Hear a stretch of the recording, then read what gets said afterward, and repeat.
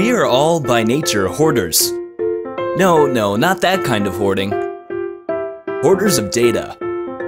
Employees around the world are filling up network storage with files that they're too afraid to delete. From emails to spreadsheets, Word docs to MP3s. But this is causing a major problem for these organizations' information managers, as they're battling the beast of data glut. With no effective way to determine the actual business value of all these files, many organizations just throw more money at their storage problem, keeping it out of sight, out of mind. Unfortunately, that isn't a solution to this growing problem. That's why we've developed a solution around file analysis.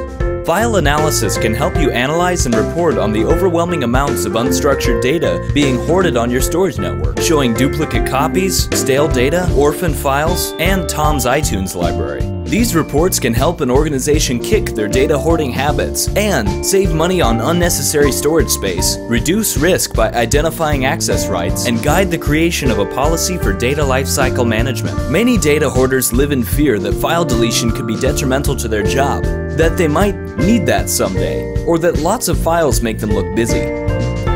But we've got to become data realists and identify the information that has actual value for our organizations before it's too late.